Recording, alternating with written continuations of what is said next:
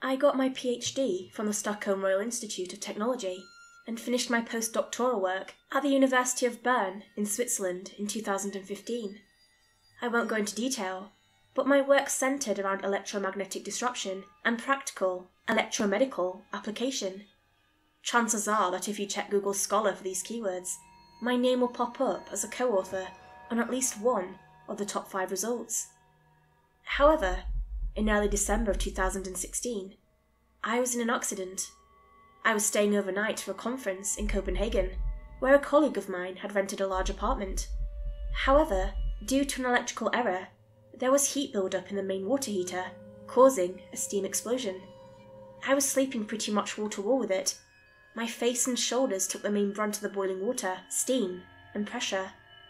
The last thing I remember seeing was a bright light, followed by a sudden and complete dark. I had to go through evisceration and enucleation of both eyes.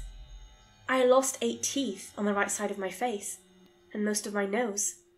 At least 20% of the body fat in my right arm was burned off. The reconstructive surgery on my face took a team of surgeons 18 hours. This was followed by months of just trying to survive, moving back in with my family, and going through cosmetic surgery, mainly for my face. To this day, I still have no idea what was said at the conference. After a few months, I was fitted for double eye prosthetics. It took a total of 3 months before I was even given the option to start therapy. I'm not gonna lie, it was the hardest thing I've ever done.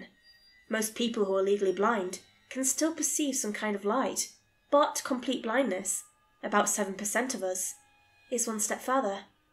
One day I could be suicidal, and the next day I was determined to learn Braille. Because of the damage to my eyelids, the surgeons opted to connect my new tear ducts to my nose, so crying just made my nose runny. 3 years later, I was in a much better state of mind. Although sudden blindness isn't something you can really ever adapt to, I was doing better. I still wasn't ready to go out on my own, but with a friend or family member just to help me along, I could go pretty far.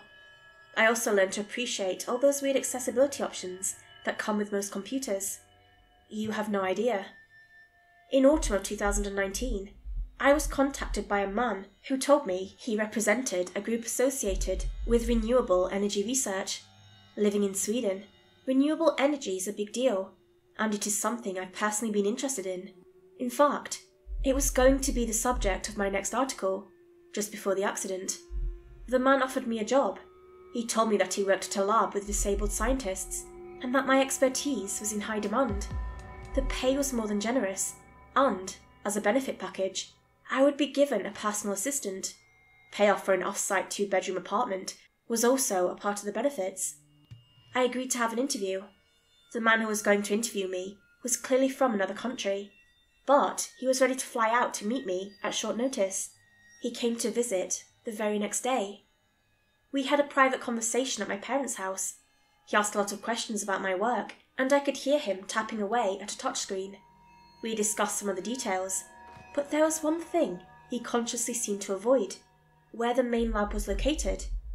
He seemed uncomfortable talking about it, but he promised that I would be given a private flight whenever I wanted during the downtime, off-site. There would be 4 weeks of work on-site, living in the apartment outside the main lab, followed by 2 weeks off-site, kind of like paid vacation. I would be on rotating shifts with one morning, midday, evening, and night shift. The weirdest thing was revealed, just as I was about to accept the offer. Every single scientist at the main lab was completely blind. I accepted the offer. The next week, I was picked up by the same man, let's call him Samuel, and taken to a private flight. I still had no idea where we were going, but other passengers were speaking in an Asian language, Indonesian, I think. On the flight, I was introduced to my personal assistant, Mila. I think she was Australian. Mila was a darling. She knew exactly what to say and when to help me, but most importantly, she knew when to give me space. It was as if she could read discomfort on my, albeit reconstructed, face and just acted on it immediately. She must have had a lot of experience working with the visually impaired. My first few days were mostly orientation and introductions. I would be working with a team of 2 other scientists and 7 assistants, 2 each, 1 general. Apparently, our personal assistants would not be available while in the lab, but they would be on call as soon as we went off-site. They would also help us with cooking, cleaning, whatever we wanted. It was a big operation, a total of 40 people just in the main building, all completely blind. At least 100 others. With the pay we were getting, and the benefits, this was a very expensive project. We're talking millions, possible tens of millions. My team would be working with material research. As Samuel explained, they were developing a new type of material as part of renewable energy tech. They weren't completely clear on the possible end result, but the metal we would be testing was told to be unique, extremely valuable, and uncomfortably bright. Apparently, it could cause blindness during prolonged exposure, which was the main reason they put together a team of blind scientists. During my first day at the facility, I was given plenty of time to adapt. The other members of my team were just as new as I was, but we were given radio instructions how to move through the various corridors. There was a decontamination room, without protective suits, and we were told to follow guiding pipes along the walls. On the left were cold pipes, on the right were warm. 3 pipes on each side, leading to a total of 6 rooms. The pipes had square, circle and triangle engravings, making it easier for us to find our main room. We were team warm triangle. The work itself wasn't that bad, mostly just repetitive. The test object was isolated in a separate room, but we could check it through samples, material exposures and readings. We were all given separate workstations and hearing equipment, so we could isolate the sounds of our specific assistants. And, just to make sure, our computer equipment wouldn't read over one another. We had buttons on our headsets to adjust who could listen in, and to mute certain sounds. It took a lot of time to adapt to it. There were at least 50 codes to memorize. I got to know my assistants fairly well. There was Aaron, an American, and Holger, a Norwegian. They were both older than me, and both had master's degrees. They were quick to follow directions, and equally quick to offer suggestions. I could tell they were having some authority issues, but they didn't make it a problem, and the first 3 week-long shifts were fine. We went from midday to evening to night. The night shift was, of course, the toughest. By now, I was getting to know the place and routine. I had noticed a few things during my testing, but also just from the context of what was being talked about in the facility. The 7th assistant would come down with lunches for us, and we ate in a small common room, warm circle, where we would talk more freely about what we learned. We never changed from warm triangle as our main room, even when we changed shifts. The whole setup was weird. The material was extremely reflective. From the way it was tested, it seemed rectangular in shape, and thin. My colleagues talked about it possibly being similar to a pane of glass. The material had several strange properties. It would absorb light, but dissipated it almost instantly. It would, to some degree, also absorb electric energy, low-level radiation, and radio waves. I had never seen anything like it, if you pardon the expression. By chance, we also discovered a peculiar feature. The object, by now called the pane, briefly absorbed sound waves and would reflect it back after a few seconds, like a delayed echo, but slightly distorted, kind of like it had been run through an underwater filter, bouncing between sheets of metal. If I said hello, I would hear a clear, but lower, hello, right back after about 8 seconds.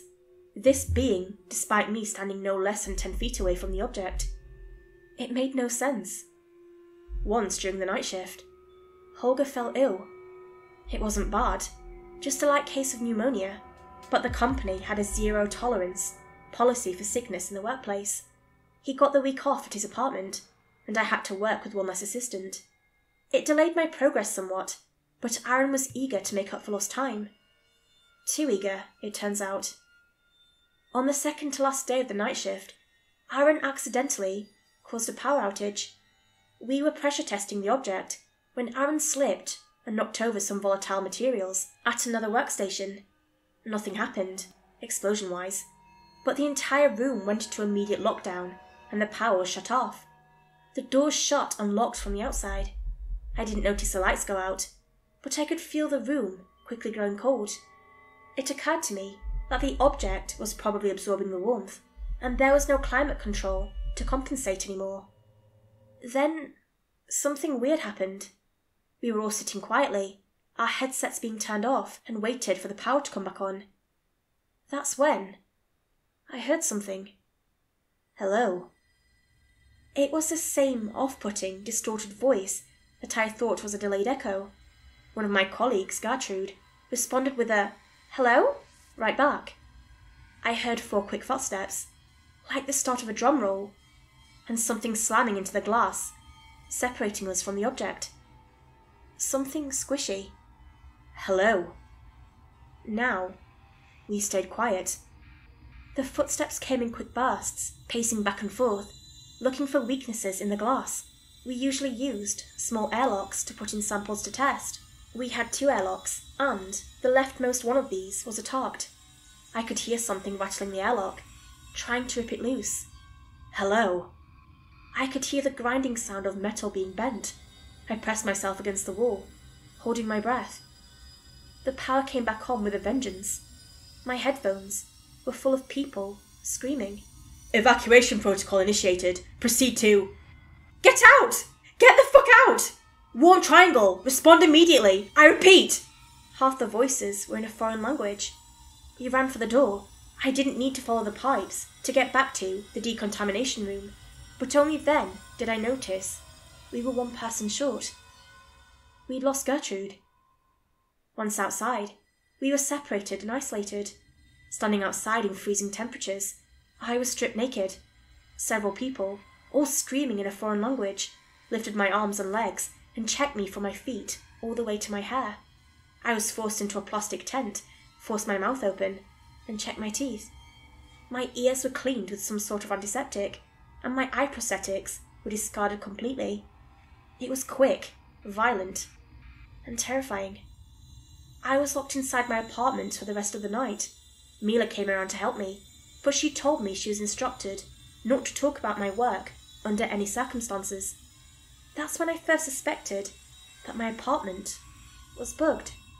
I spent a week in that apartment with daily checkups. I felt fine, but the entire ordeal was stressing me out. Having my head shaved was uncomfortable, and I was scared they might find something they wouldn't like. After that 1 week, I was suddenly told that it was necessary to terminate my position. I didn't recognize the voice of the man telling me this. I was given 4 months of full pay, an apology, a non-disclosure agreement, and an immediate flight back home. Mila was holding back tears, trying to help me park. She seemed frightened. I've been home ever since, but I come to you to share my story. I've been doing my best to stay financially independent, but life hasn't been treating me well. I'm still having stress reactions, and there has been a recent development that I don't know how to deal with. Last night, I was brushing my teeth, and the power went out. I could hear the air conditioning and dryer suddenly go quiet, and the entire room felt colder, except for the bathroom mirror, which radiated a slight heat. I stretched my hand out to touch it. This might be hard to understand for someone who doesn't think about their sense of touch too often, but I've touched that mirror for every night for years on end by now. I know exactly where my hand was in the space of the room, and there was no mirror where my hand was. Still, I touched it. Every part of my finger touched something extruding from the mirror's surface. Something with rounded edges. Then, it made a sound. Hello.